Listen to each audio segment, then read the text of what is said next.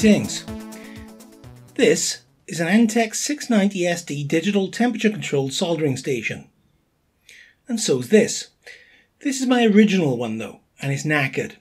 It used to get a lot of use and a lot of plugging and unplugging, and one day something possibly got shorted out in the plug, and as I needed a working one pretty quickly, I just went out and bought another one. Bonus fact, I never changed the irons, just the station.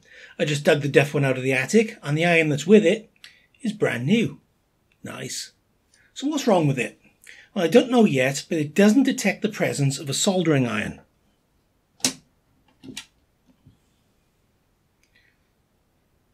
It just shows the R2 error message indicating that either the sensor is open circuit or the iron is simply not plugged in.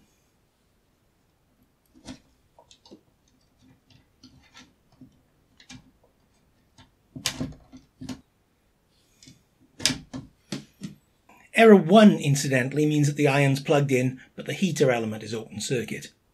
And before I try and track the fault down and hopefully fix it, let's take a look around the outside.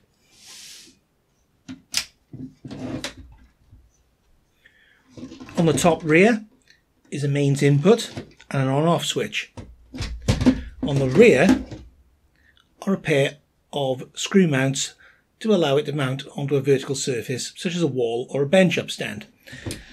On the side of the faulty one is an ESD bonding point, but that's not a standard feature. It's one I added in so I could plug my work mat in.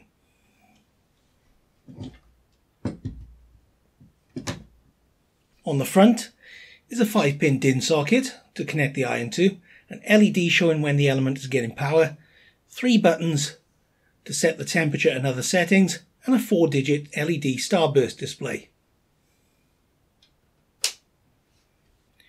The up and down arrows are used to adjust the desired soldering temperature, but if both are pressed simultaneously, you can choose one of 2 preset temperature settings. I've got 370 degrees Celsius as a soldering temperature, plus 65 degrees Celsius, which is as low as it'll go, so I can see when it's cool enough to be unplugged and thrown in the toolbox. The F button lets you adjust these memory settings. You can also choose whether you're using normal bits or a variety of desoldering bits, which I forgot I bought. Enter a pin to lock the settings, adjust between degrees Celsius and degrees Fahrenheit, set one of 8 languages, or go back to the normal display. The iron itself is an Antex SD50 24 volt 50 watt static dissipative soldering iron with a grounded tip. No resistor in series. This is connected directly to the earth connection through the mains plug. So that's the outside. Let's unplug and take a look inside. There's a fair bit of stuff in here. I suppose I better trace it out, hadn't I? It's a big one.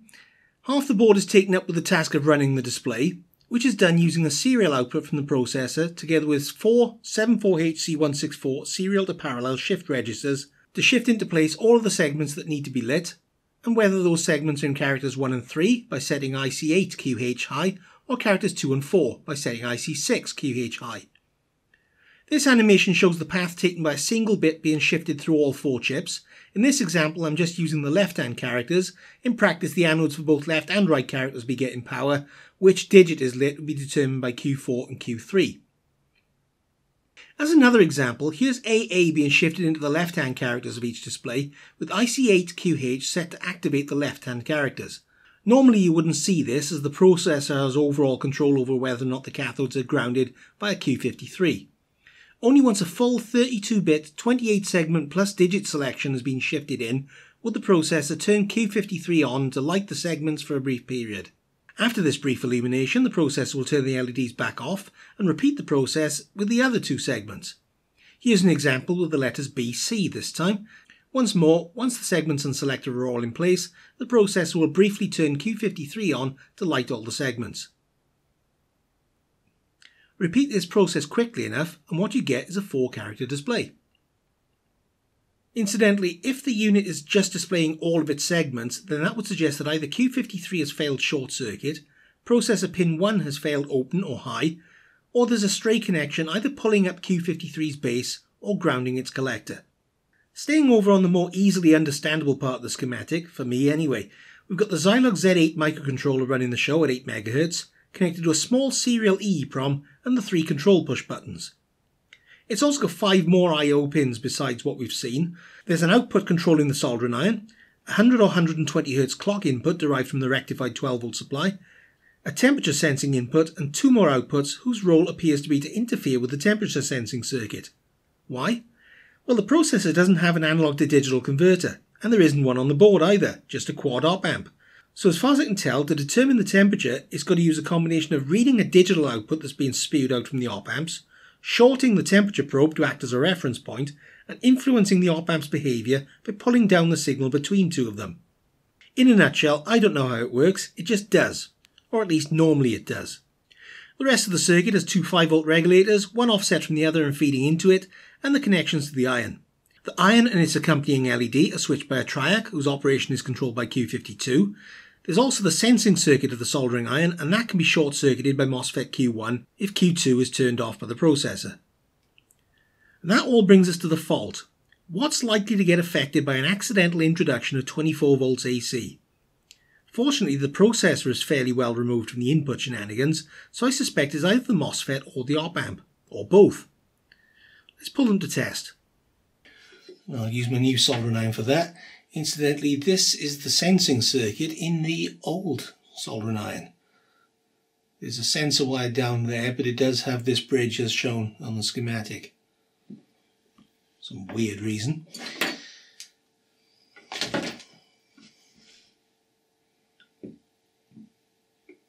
Here's the MOSFET I need to remove.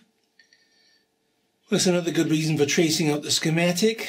Managed to rip a pad off the board removing the MOSFET. At least with the schematic I can now work out where it was supposed to connect to anyway and put a bridge wire back in.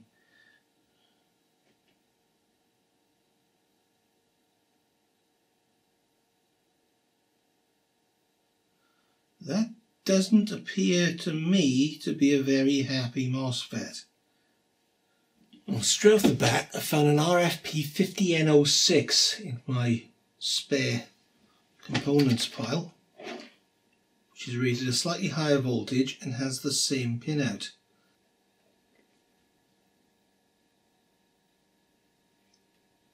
At least that's showing properly. So let's try with this.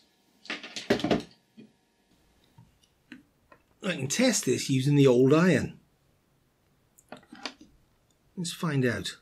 Is changing that with a roughly equivalent MOSFET enough to fix the fault, or do I have to look at the op amp as well?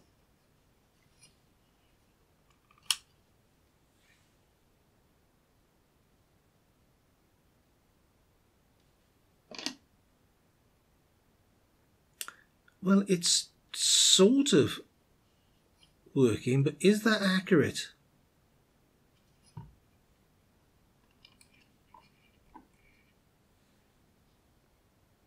It's very sensitive to being touched.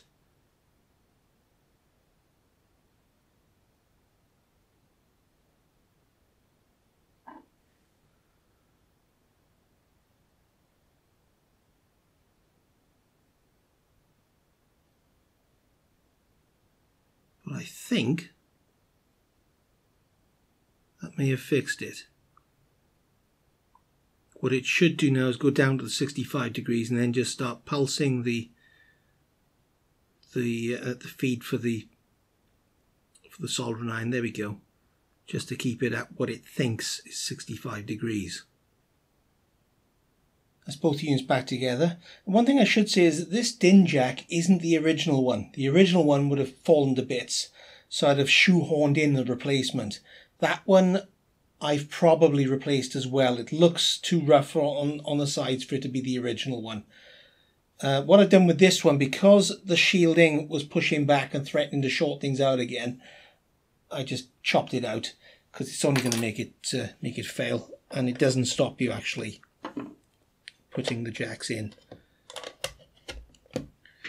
So, both back together again. No glare on the screen this time. I've angled them forwards with a pen on the back.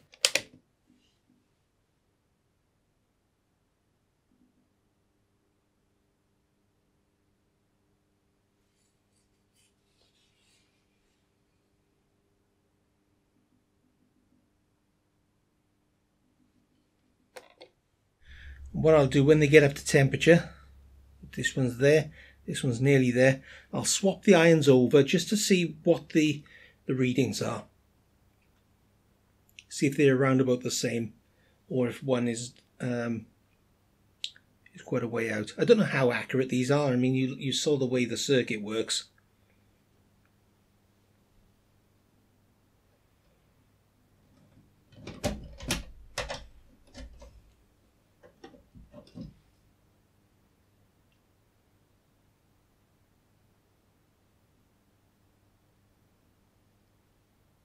They're pretty close, I'd say.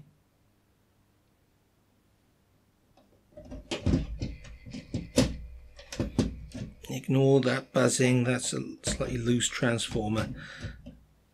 So yeah, they're pretty much in step with each other.